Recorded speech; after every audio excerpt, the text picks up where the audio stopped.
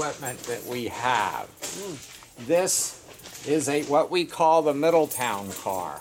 It was built right here in Middletown by the Middletown Car Company as a trolley freight motor back in 1903. And of course it was an open weather car. The motorman had to stand out here on the platform, so he was exposed to all the rain and the snow and the sleet and the hot sun when he was running. And it was used on the South Brooklyn Railway up in Brooklyn, New York. First to haul freight, and then later on as a salt car to treat the rails and things when they had bad weather.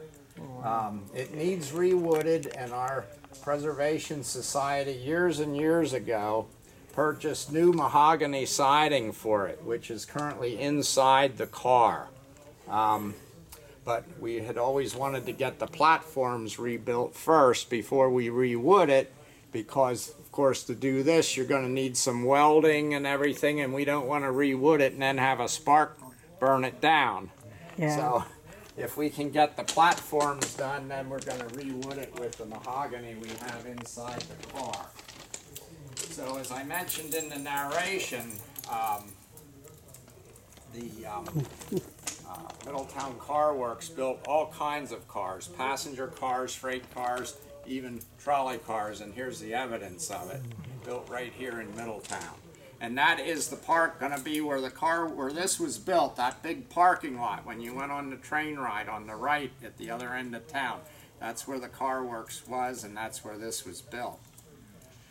And this car here was also part of Brooklyn Railways. This is a trolley convertible car. So in the warm weather, the warm summer months like this, you could raise these windows up and they'd fold up partially into the roof.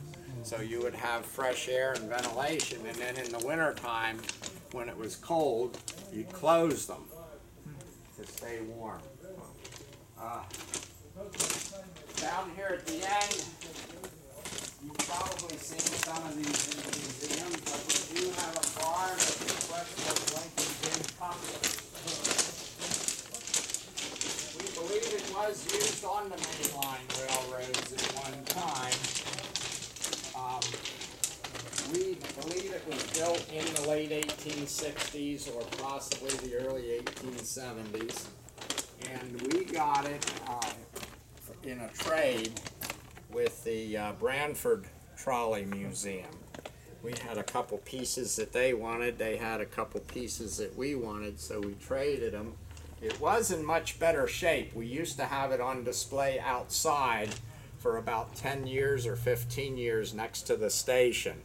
And of course the weather did take its toll on the wood, so we did move it back inside. But you can see there is where the pin would drop down through, and then of course we had the link for the Lincoln Tin couplers.